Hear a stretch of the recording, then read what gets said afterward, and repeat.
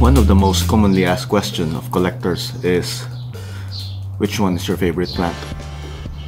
As you know, I'm an Echeveria collector, and if you've been following my video blog, Let's Plant, it will definitely show. Majority of the plants in my collection are Echeverias, and to answer the question of which one is my favorite, like any other collector, I would say all of them.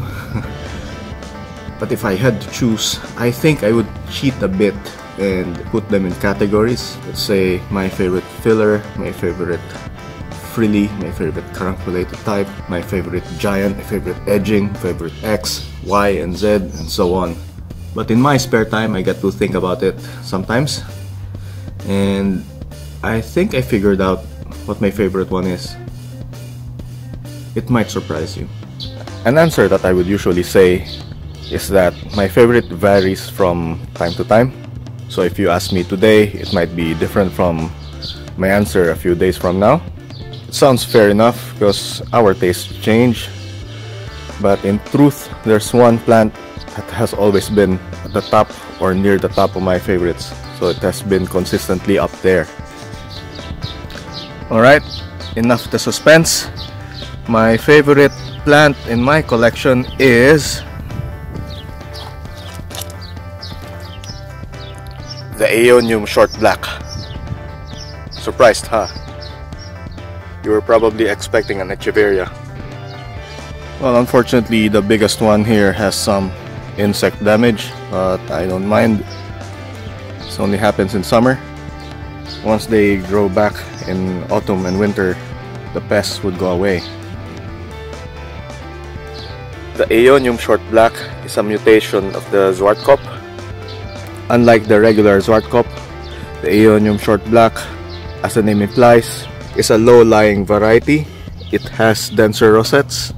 As you'll see, there are more leaves per head, and they form very tight clumps, but they also make nice solitary specimens. Back at the plant show, I saw a large specimen which I think they have pruned and cleaned up and bonsai'd, I guess. Unlike the clump that I have, the one in the show had few branches. I think they removed most of them, and they were kept in a pristine condition, so the rosettes, each of the rosette looked really nice. And here are my Zwartkops. Since it's summer in Australia right now, they are shut tight since they are dormant. I first noticed them when I saw a large clump growing at my wife's workplace. So there were several clusters in their front entrance. I get to see them every time I drove my wife to work or picked her up, and I couldn't get them out of my head. I even once tried leaving a message to their Facebook page, but I've only been scene zoned. I've never got a response to date.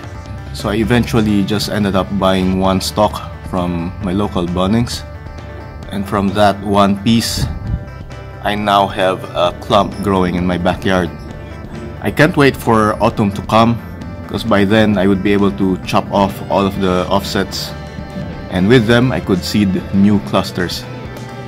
So for now I just have small clumps, but around this time next year, you'll see, I'll have a lovely clump of short blacks here. So now that we've got that out of the way, and if you wanted to ask me what's my favorite Echeveria, that's a topic for another video.